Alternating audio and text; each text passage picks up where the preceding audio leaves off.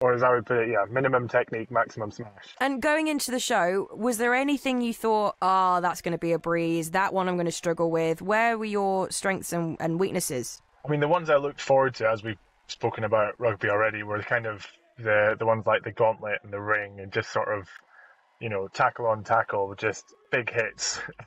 Or as I would put it, yeah, minimum technique, maximum smash is what I was looking forward to. Not necessarily the best. The one I definitely least like is the edge.